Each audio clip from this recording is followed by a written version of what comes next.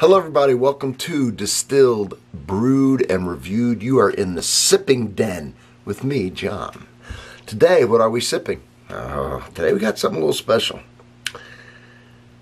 Christine Riggleman Reserve, aged 5 years, single barrel, Virginia bourbon whiskey from Silverback Distillery. 54% alcohol ABV, so 108 proof. Signed by the master distiller, Christine. Let me let you look at the bottle. Take a good look at that if you can. Focus. There it is. Look at that. All right. So here's the bottle. It's got some information. It's got the handwritten batch number, barrel number, so on and so forth. 88 of 185 bottles. Batch number 5. I'll explain this in a minute. So 88 of 185, that's it. 185 bottles of this Christine. Let me tell you a little bit about this Silverback. If I was going to make a distillery, Silverback is the best name ever. And what it is one of the co-founders, Christine's husband, okay, his nickname with the kids, he has 3 daughters, named him, they always used to call him Silverback because he went gray early, and his protective manner of his daughters and so on. His name's Denver Riggleman. Interesting guy, very, very interesting. I don't want to get too much into it. It's not so much, but I'm telling you, this dude is pretty cool from what I don't know him, but from what I've done the research on him. So him and his wife, Christine, had 50 acres. Christine was a very into cooking. Matter of fact, she got accepted in Le Cordon Bleu culinary school. Didn't go to support her husband in his career because he traveled. He was in the military. But they had this 50 acres in Virginia. And they lived there. They decided to start a distillery. Okay? Now, she is one of the only female, there's not many female master distillers in the country. What's cool is her and her daughter also, she's also a distiller there. She actually studied in Scotland, the daughter, and won a few awards. So it's a mother-daughter distilling team. Very cool, supported by their husband. Does a lot of work there as well. He's also done some cool stuff with his career because he didn't like the way things were going and the laws and the rules. It's just interesting, all right? So Denver, Christine, his wife, Abby, one of the daughters, I believe that's the one that works there. They're at the foot of the Blue Ridge Mountains. They have 2 stills. Apparently they've won a lot of awards. They have a calm still and a pot still, and they're one of the only places in the United States that makes London dry gin, and they've won a few awards on it. Apparently it's really good. I think they make vodka as well. They do get all their grains from a local farmers, produce all their grains. The water comes from basically, I think, off the property. They have a geothermal system. One of the ways they use energy from the ground, right? They did enter a contest in New Orleans, and they won Best Bourbon and Best Whiskey, which I believe was for their Best Whiskey was for their rye. The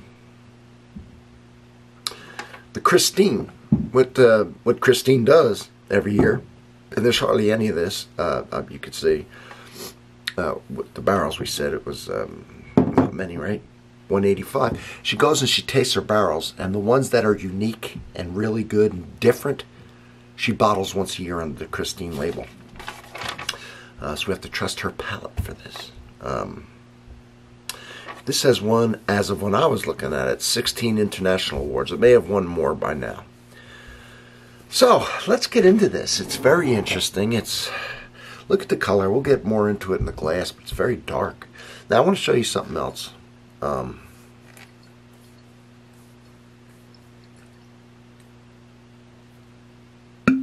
Yeah, this is cool. I don't know if it's pewter. I don't know what the heck this top's made out of.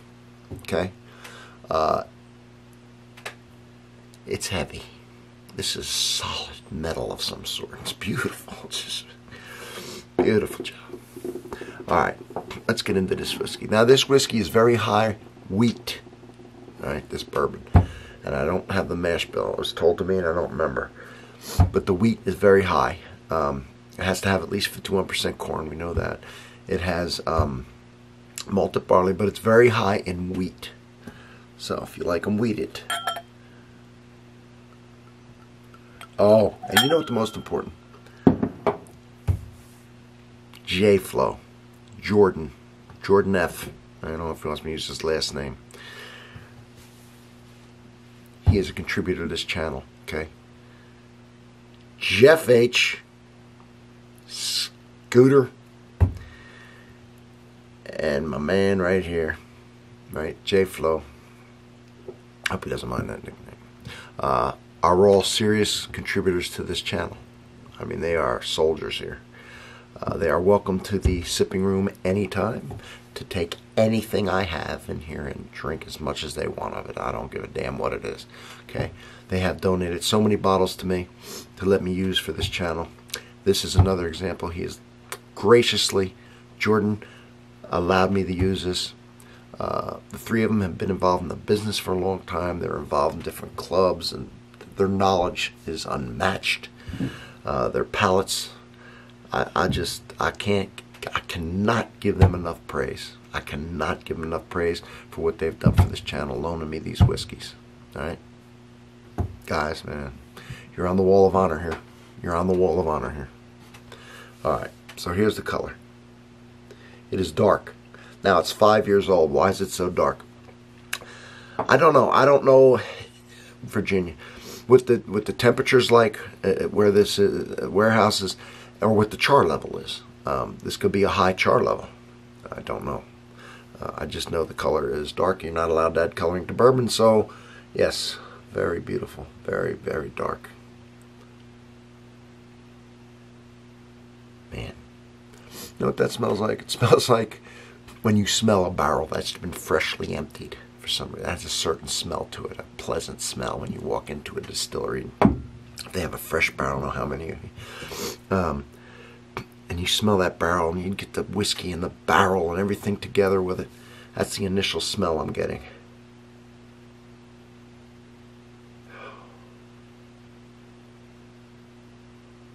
Very pleasant. Beautiful. And me, I have a tendency to pick up fruits. I don't know if it's, somebody told me it was genetic one time. I don't know. But I pick up fruit at everything, all right? And I never really thought about it until this person was telling me he was a doctor and he was fascinated by it. But anyway, let me see something. By accident, I noticed the rim on this, man. You talk about some slow moving legs. This thing is viscous. It's high proof. Probably not chill filtered, but I don't know. Anyway, back to the fruits. I'm getting an orange and a cherry, apricot. That's what's kind of jumping out at me here. Orange and cherry and apricot smell good. This smells good. I'm getting that wood. You cannot miss it. But it's a pleasant, soft smelling wood. It's not like a cedar or anything that beats the heck out of you. It's just, it's there, it's solid, but it's just there. I've worked in did some work for, I should say, a cooperage, so I know the smell of wood, all right? But this doesn't have that harsh smell. It's a soft smell of wood. And then an underlying, what I call usual suspect for bourbon, which is the sweetness, whether you want to say brown sugar, maple syrup, honey. It's got that sweet. This one I would say a honey. Kind of like that orange honey.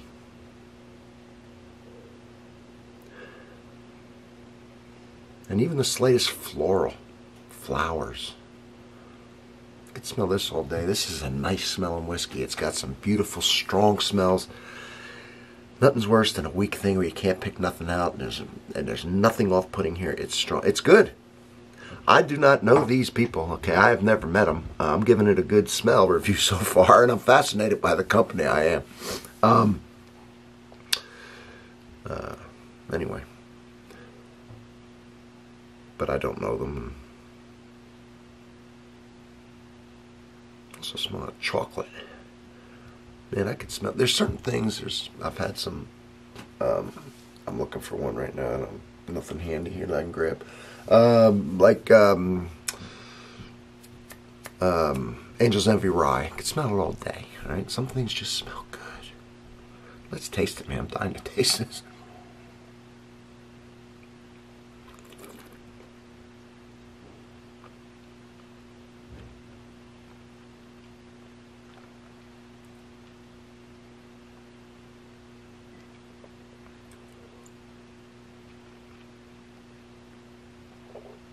Thank you for bearing with me. That's my acclimation to sip. I don't ever judge it on the first one. I'm just getting myself used to it.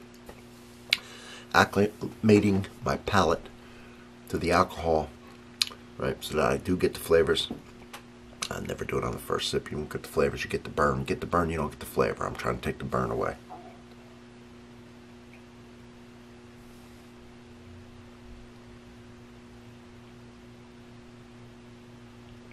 And I did it. And by burn, I mean the natural kind of burn you get whenever you drink any high proof spirit. Okay? If you drink it and sip it long enough, that burn will go away and you'll get all the flavor and it'll become smooth. But if you do what I just did, and you kind of swish it around the alcohol in your mouth for about 10 seconds before you swallow the alcohol, you will speed up that process, and then the sips become almost no burn, and you get all the flavor. That's where we're at now. Now I'm going to go into the flavor. Okay, I've not paid attention to it up to this point. Let's pay attention.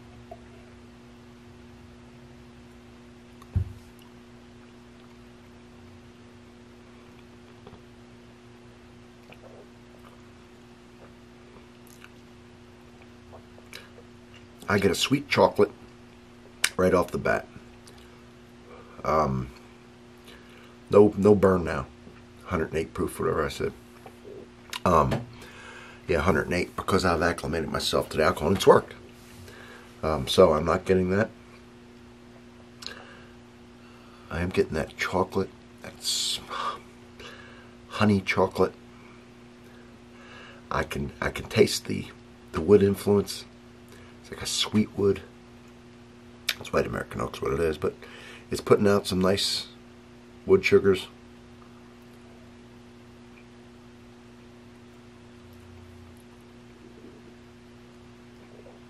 Cherry chocolate, honey, wood. The softness of the wheat is a definite. There is a slight tone of a white wheat bread. Softness that adds.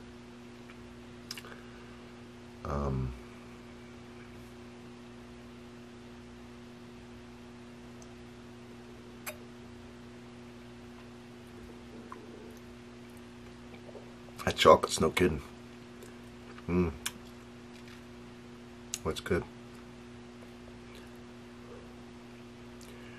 And that sweetness, it's just, and the cherry.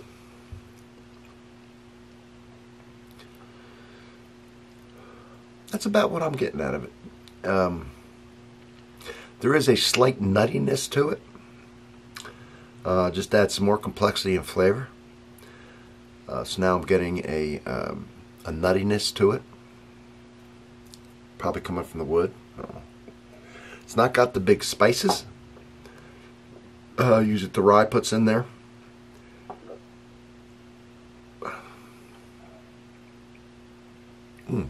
Just smell good. I can see where this kicks some butt. I wish it was my bottle. I would do a lot of comparisons. but I don't want to drink too much of it. This was loaned to me, and I don't know how much it costs, and it's probably, I don't know, but you gotta respect other people's property. He was nice enough to loan this to me. This is really good. It's soft. For the proof, it is really soft. It doesn't burn. Now, of course, I acclimated myself, but the burn's gone. The flavors are really shining through. If I could sit here long enough, it's what I hate about shutting this off, and I sit here and I finish this, and I come up with all kinds of things that I didn't get at first because it takes time to develop, and I can't then go back. I'm sure when I sit here and think about this and just sip it some more, I'll probably get about 10 more things out of it. I really will. I always do. These are just the initial strong ones coming through immediately. There's subtle ones. I'll tell you right now, having not sipped it for a little bit, that the finish is beautiful. Not bitter, just a nice finish. I should have put some water just to see how it expands, to open it up. That would have brought out a lot more flavor, especially at 108 proof. Doesn't need it, but it would have been interesting. Anyway, tell you what, for the old Silverback Distillery, and I think some of their stuff has like a grill on the label. It's cool. It's cool. It's a cool name, man. You know, Silverback's just cool. You did a good job. You know that. I like it. If you all can find it, I don't know where he got this. If I've seen it, I didn't pay attention. Now I will. I'm going to try and get some of this. I don't know if this is available in Kentucky. This is Virginia. You know, I'm in Kentucky. I'm in the bourbon capital of the world here. They may not be big on important.